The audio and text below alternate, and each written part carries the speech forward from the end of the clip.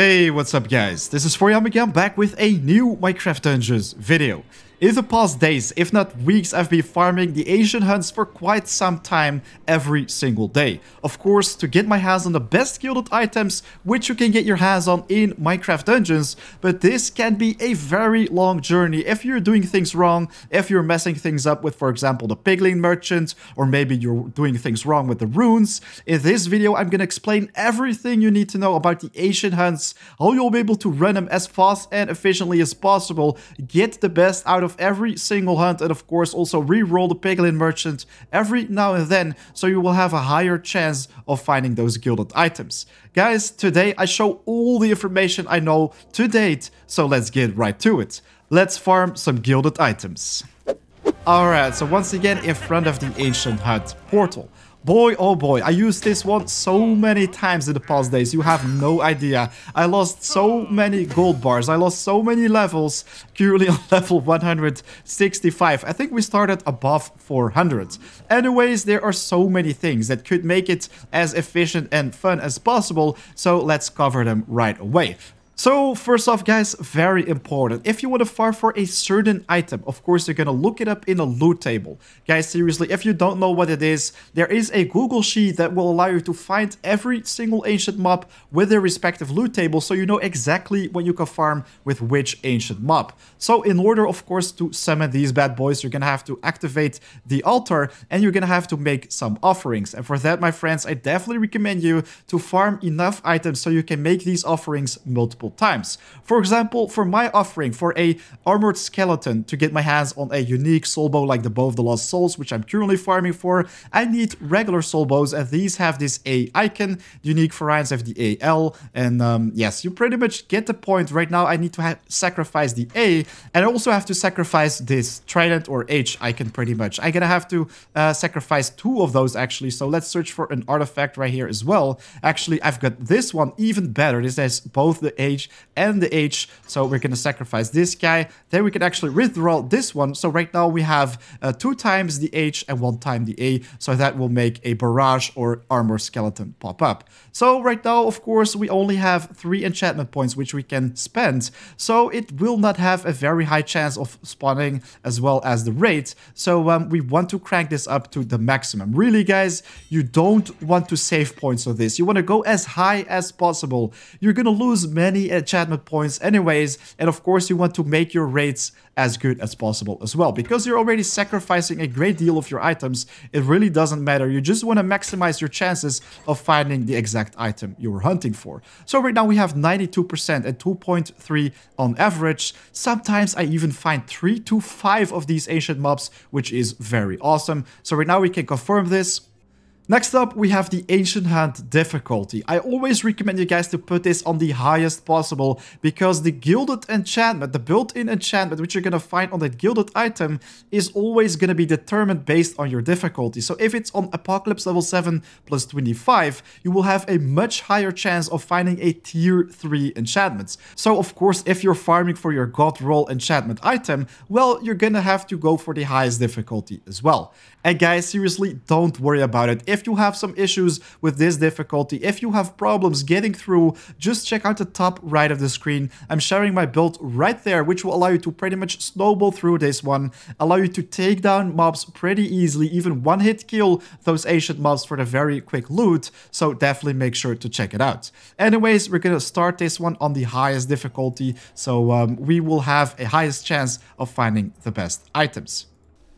Okay, so it looks like we're gonna start on the Soul Sand Valley. This is not one of my favorite levels, but that's cool. Right now we're just gonna open up the map overlay, and this is already a very awesome thing to look for, guys. When you're searching for ancient hunts on the map, let's just walk to this location so you can see the overlay a little bit easier. Actually, when we open up the full map, you can also see it like that. So right now we have 12 chests, so that means we'll be able to find many of those golden chests, which is pretty awesome. And at the same time, we have an average of, let's say, 2.4 more ancient mobs, but I think they're gonna be way more in this level. About at least 3, I think. Anyways, if you see these rounded edges, especially towards the southwest or to the southeast, both these directions will never have an ancient mob location or a gold vault, let's say. You always want to have rooms that focus to the northeast, or the northwest and the northeast, because only there we will be able to generate those rooms. Remember the secret obsidian chest room on the desert temple? Well, if this one generates towards the southeast, well, of course, you will never be able to enter it, so that also means there's simply not going to be an entrance. Well, exactly the same rule applies for both the gold vaults and, of course, also the ancient mob rooms. Anyways, we're always fighting with our overlay active, guys, so we will always be able to see every single treasure on the map. I even recommend you to pick up these wooden chests because, of course, they will have some extra emeralds, but it is not fantastic stuff. So, a little bit further in the level, actually pretty early still, we already found our very first room. We have a small chance of finding the ancient mob rooms and, of course, also the gold vaults. So if we have a look at the map right here, of course, you will be able to tell that we will have a chance of finding more rooms in these parts. But, of course, when the rooms generate towards the southeast or the southwest, like these 3, well, they will never have a room in there. Sometimes you can find chests, but really, if they are located far outside of the map, they are definitely not worth checking out. So then you also will be able to find some on these parts, but we will discover this area a little bit later. So we're first gonna check out this one, and this is already our first ancient mob room. So if you're playing with my build, guys, all you have to do is one roll with your dynamo, just click the button, activate your torment quiver, and you will be able to one-hit kill that mob without a problem. Of course, for experience and to stack up some more souls, you'll be able to kill these guys easily to get your hands on more of those, but really you can just ignore the rest as they will not drop anything of use or valuable, really. So we just arrived at the next location, and look at that. This is already our second room, this time a golden vault. I always recommend you guys to just do one roll and then just shoot your torment quiver right to the front of the bridge, so you can pretty much kill every single mob out there. Of course, if they're enchanted, this is going to be even more fun to do. So we just got our hands on about 5 or 6 gold bars. Nothing too fancy, but this is already a pretty decent amount, because if you found like 5 or 6 of these rooms, well, you will be able to stack up quite some gold. So we just found a pretty large room, and this one has a round shape on the map. This usually also indicates that there are no secret rooms, no ancient mob locations pretty much, so then we can just move on. Once again, opening up my map overlay, as you can see, these parts will never have a room, only sometimes a chest. And of course, the shadow brews are really awesome to just sneak past enemy mobs. I think this is a very nice thing to do, because really you don't want to waste much time searching for those rooms.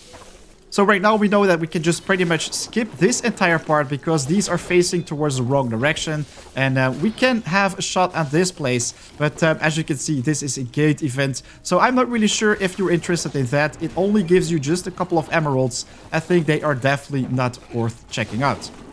So we just found the exit, and if we quickly open up the map, of course you'll be able to tell that these rooms are also faced towards the southwest, so no obsidian rooms. Our next area is the Crimson Forest, and really guys, when we open up the map right here, you can already tell at the very start that this room, this room, this room, and also this room, they're all not going to be interesting. And also including this one, it has a pretty round edge to it, and you can also tell it by the map generation, guys. The terrain, you can already see that you have many gaps of thin air right here, so it pretty much means you won't be able to find anything. However, if we look at this part, you can see some pretty funky straight edges, so that means these are walls, so there's going to be some kind of structure, so that means right there and also right there we will be able to find another room. You can already tell it by the structure we see right there, and the first room, of course, is not gonna have any entrance, but maybe the second one is gonna have. And look at that, we actually have more of those a little bit further away. So this one is also empty, unfortunately. And that one too. Wow, this is pretty disappointing. And of course, as you can see right here, the map already ends there. So that means no ancient mob room locations or vaults in these parts. My objective asks me to go to the southwest, but of course I want to check out every single location on the map, because you might be able to find more of these rooms on another location. And look at that, there it is. Once again, we found an ancient mob location, so let's just perform one roll, activate the button, and one hit kill him.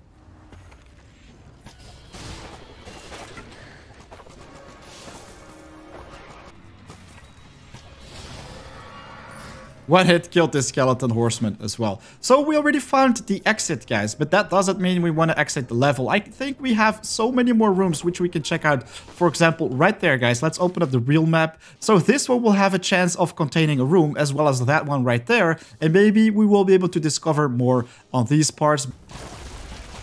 If you have like very big packs of mobs chasing you down, you just roll once again and bam, you can just annihilate one after the other without a problem. Alright, I think this is going to be our very final possible room location. Once again, guys, Torment Quiver, if you have big packs of mobs, just shoot it. And I think if you have a chance for multi-shot, of course, it will allow you to take him down without a problem. And look at that, we got rewarded with one final ancient mob room. Bam! Nocturnal Bow, nice. Finally a unique, guys. And this, my friend, is actually a pretty decent one. Steals movement speed, also the burst bowstring cooldown shot combo, which allows you to, of course, constantly have your artifacts on cooldown. But unfortunately, we don't have the dynamo, which is going to be one of the best ones to get your hands on, because then you will be able to one-hit kill all those mobs. Our final room is the Spider Cave. And guys, seriously, the Spider Cave doesn't contain many of these rooms, but sometimes you might get lucky. But I usually find them at the very end of the level. So what I usually do on maps like these, well, I just run to the end and then I'll just check if there is something interesting. But right now, it's really not worth it to fight every single mob and take my time to explore these parts, because as you can see from the edges of the map, you can tell that there is not really going to be anything special. So right here we have some room generation towards the southeast, but of course they also have borders to the northeast, so that means we will be able to, of course, find some more rooms. But this is going to be the only one in right these parts. And guys, seriously, be careful with the wither skeletons, as they will deal so much percentage damage, even against the overpowered life boost glitch. These guys are pretty scary. And there we have it, just some more gold. In total, 4 bars. Not too much, but really every single gold bar counts towards your total. So I usually skip mobs until I can't really. For example, these guys are pretty tricky to run away from, as well as the Isologers. So I always take them down from afar with my Torment Quiver. And then, well, these guys, of course, they will always teleport after you. So I think it's also wise to destroy them. So I think this is going to be the end of our entire ancient hunt. So we're going to escape the scary Spider Cave. Look at that. The exit is right there. And guys, before you exit the map, definitely make sure to double check if you didn't skip any rooms. So we got our hands on 9 of the 12 chests. We probably skipped some of those wooden ones, but they really don't make the difference. So here we go, 75% of the chest opened, 62% of the mobs defeated, so not that much. But really, guys, the more mobs you defeat, the more time it will take as well. At the end of the level, you also get your hands on 10 of these gold bars. So guys, if you only have one more life left, just play extra careful, because not only the 10 gold bars will be added to your account, but this will also refresh the Piglin Merchant every single time. Guys, seriously, the Piglin Merchant is a very awesome second way to get your hands on gilded items. Of course, they won't always be the ones that you're looking after, but seriously, the first restocks are so cheap. So we currently have 360 gold bars, but the first restock is just 10 gold bars. Then we can already get our hands on a unique Gilded right there. This one is actually not fantastic. It does have the burst bowstring tempo theft. Third one is bad though. Second restock is just 20 as well. And I also restock with a 40. I mean, in total, this will cost us 70 gold bars. But look at that. We actually got our hands on a pretty cool new unique right there. Too bad the enchantments are horrible. But hey, sometimes the Piglin Merchant can definitely sell you very interesting wares. When we have a look at my armor right here, guys, I actually managed to find quite some pretty cool stuff. For example, the Stalwart armor with a tier 3 chilling. Also, the lightning focus, the cooldown, then also the cowardice or the final shout. This was from the Piglin Merchant, and you will be able to find many more awesome stuff right there. For example, this Soul Dancer robe with reduced artifact cooldown, the Bag of Souls. I don't know. You can do some pretty interesting stuff with these items, especially if they have the poison or lightning focus. These elemental focus items are really awesome for some new experimental builds. I'm going to quickly start another ancient hunt, so I'll be able to show you guys which levels are definitely not interesting to focus on, because they will simply waste your time searching for those rooms. So once again, we completed the ancient hunts and refreshed the piglin merchant, so always worth checking back on him straight away. Shoots 2 enemies at once, burst bowstring, dynamo, tempo theft. Not that bad, but there are really greater things. But also, I definitely recommend you guys checking the other ones, because sometimes you will be able to find a very awesome rare item, so it doesn't always have to be a unique one. And guys, of course, if you find weak items, I just recommend you to get rid of them right off the bat, because of course they give you the gold bars and you really don't want to sit on them. Sometimes I read comments that people are asking me, how many gilded items do you have? Well, this is currently what I have. These are pretty interesting, pretty much worth keeping my hands on, but most of them really are trash. So I only suggest you guys to keep the items which have like the best enchantment combos, because yeah, they are just gilded, guys, and just like finding a bad unique, if you find something bad, just get rid of it. And guys, the reason why I actually ran the Ancient Hunt for a second time is because I wanted to show you guys some levels which aren't as interesting to run on. One of them we already showcased, which is the Spider Cave. Usually you find those gates at the very end. But then we also have the Woodland Mansion and also the Basalt Deltas. Guys, seriously, I think the Basalt Deltas is the worst out of there. I haven't found a single ancient mob room right there. Sometimes those with the gold bars, but that is pretty much it. Those levels are huge, so I think you just want to go straight to the end of that one. Get into the portal and find your ancient mobs on the second and on the third room, because of course they will have a much higher chance of popping up right there. Sometimes you don't find anything, and of course that is not really nice. But seriously guys, don't waste your time searching for rooms desperately, because it's gonna be way more efficient to just reset the level. I mean, just to end the level so you can get your hands on that bonus of 10 gold bars, and of course also visit the Piglin Merchant once again. You will just refresh it way quicker, way more efficiently, so then you can go for a more efficient and nicer run next time. It really is not worth it to search for things that aren't there or are very far tucked away in the level, which is only gonna take more of your time. So there you have it guys, a more advanced way on how to get through those ancient hunts as fast and efficient as possible to get your hands on those best gilded items. I already showcased my build which I'm using for the ancient hunts, so if you missed it out, definitely make sure to check out the description. It's going to be linked right there, as well as the video which leads to the ancient hunt loot table, pretty much the spreadsheet where you can find all the items. Of course, it's definitely worth mentioning that these are always the common and rare variants listed in the ancient hunt spreadsheet. Some people were saying like, hey, the fighter's bindings is missing right there. It's just the gauntlets, guys, so look after the common and rare variants. If you have more questions guys about the ancient hunts and other things, just leave it in the comments down below. I always love to help you guys with more informative videos. Anyways, if you enjoyed watching this video, it would be very much appreciated if you could just hit that like button for a second. And of course, if you're new to the channel, make sure to subscribe, because there is so much more coming your way. I'm currently working on many different builds, many more guides, and of course also about some new interesting things, a new format which I'm gonna post very soon. And of course guys, make sure to check out my Discord. We are training and teaming up together with many people from the Minecraft Dungeons community right there. Guys, right now it is 4 AM out, so I'll see you guys very soon. Good luck hunting for your favorite gilded items. Guys, till next time. Peace.